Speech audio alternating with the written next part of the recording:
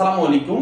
এই ভিডিওতে আমি ইলেকট্রিক্যালের গুরুত্বপূর্ণ 10টি প্রশ্নের উত্তর নিয়ে আলোচনা করব, যে প্রশ্নগুলো ম্যাক্সিমাম সময়ই বিভিন্ন ভাইভাতে করা হয়। এই প্রশ্নগুলো সুপারভাইজার এবিসি 3 শ্রেণীর লাইসেন্স প্রত্যাশীদের জন্য খুবই গুরুত্বপূর্ণ। আমাদের এই ইউটিউব চ্যানেল এবং ফেসবুক পেজে বৈদ্যুতিক এবিসি লাইসেন্স সংক্রান্ত বেশ কিছু ভিডিও আপলোড করা হয়েছে। আমি ডিসক্রিপশন বক্সে ভিডিওগুলোর লিংক দিয়ে দেব, চাইলে দেখে নিতে পারেন।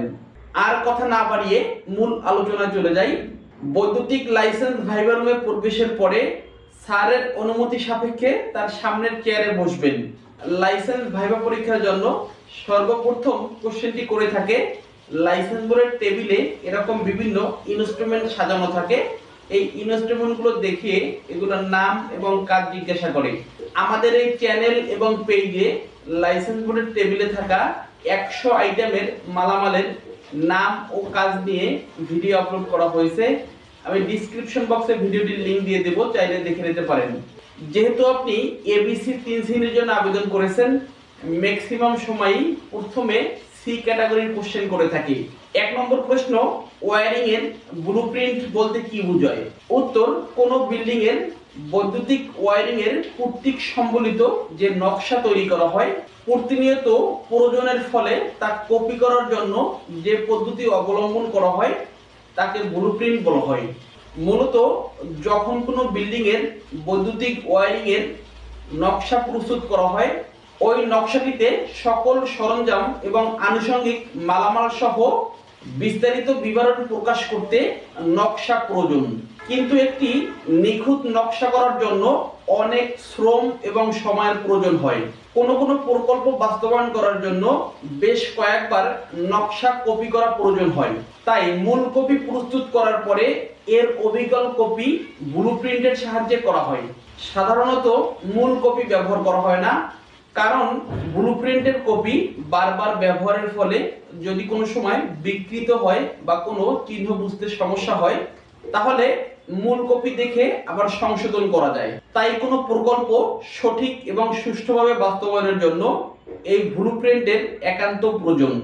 2 নম্বর প্রশ্ন, একটি বিশুদ্ধ ইন্ডাকটিভ সার্কিটে পাওয়ার অপচয় শূন্য হয় কেন? একটি বিশুদ্ধ ক্যাপাসিটিভ সার্কিটেও পাওয়ার অপচয় কিন্তু শূন্য হয়ে থাকে। উত্তর, কোনো বিশুদ্ধ ইন্ডাকটিভ সার্কিটে কারেন্ট ভোল্টেজের চেয়ে 90 ডিগ্রি পিছনে থাকে, অর্থাৎ এদের মধ্যে ফেজ কোণ থাকে 90 ডিগ্রি, অর্থাৎ থিটা সমান 90 ডিগ্রি। পাওয়ার ফ্যাক্টর সমান সমান cos থিটা। এখানে থিটা সমান হলো 90 ডিগ্রি, তাহলে cos 90 ডিগ্রি। আমরা জানি cos 90 ডিগ্রির মান হলো 0।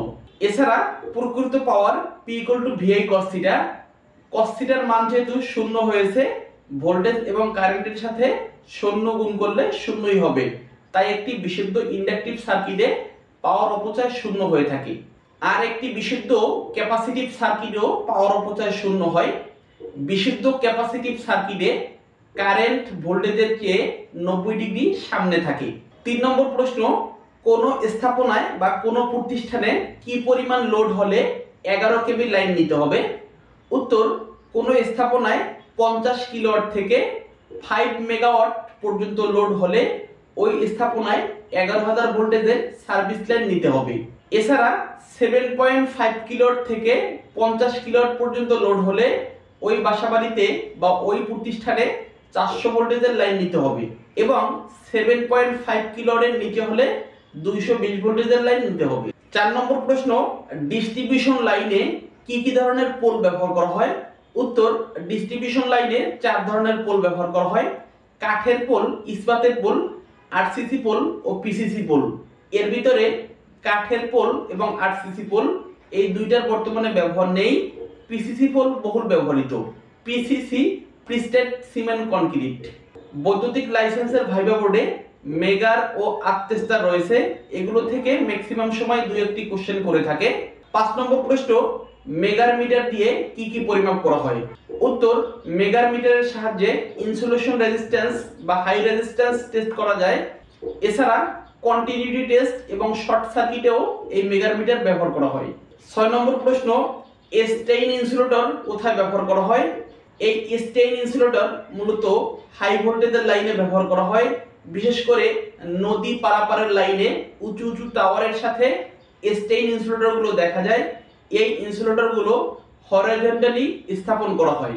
বিশেষ করে কোনো এসটি লাইনের শুরুতে ও কৌণিক দূরত্বে এই ইনসুলেটরগুলো ব্যবহার করা হয়। এছাড়াও লাইসেন্স ভাইবোর্ডের টেবিলে বিভিন্ন টাইপের ইনসুলেটর রয়েছে।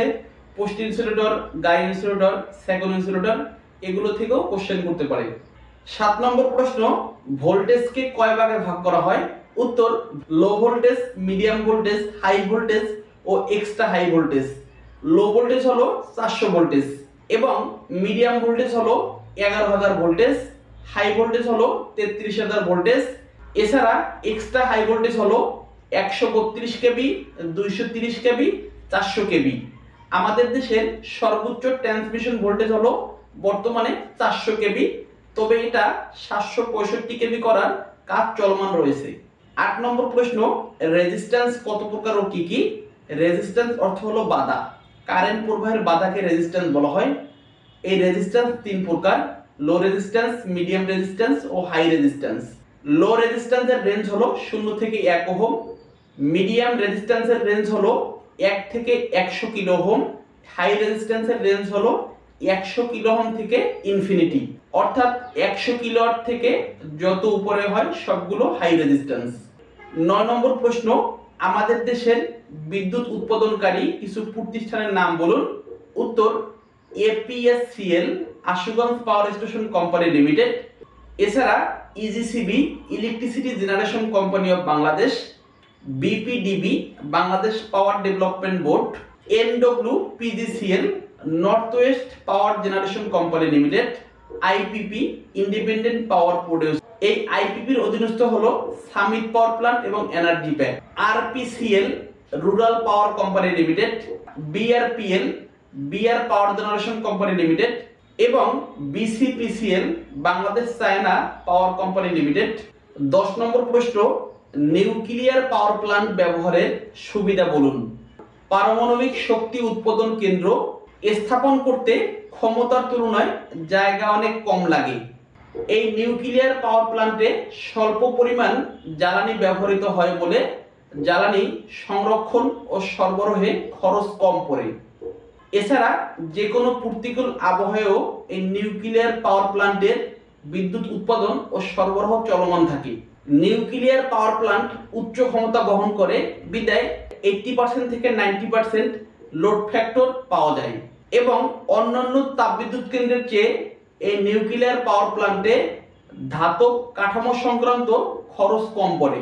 এছাড়া সুবিধা হলো এই নিউক্লিয়ার পাওয়ার প্ল্যান্টে অন্যান্য পাওয়ার প্ল্যান্টের থেকে পানির প্রয়োজন কম হয়, তাই এই নিউক্লিয়ার পাওয়ার প্ল্যান্ট কোম্পানি সরবরাহকৃত অঞ্চলে ব্যবহার ও স্থাপন করা যায়। সম্মানিত ভিউয়ার্স, আজ এ পর্যন্তই। ভিডিওটি কেমন লাগলো কমেন্টে অবশ্যই জানাবেন। ধন্যবাদ সবাইকে। আসসালামু আলাইকুম।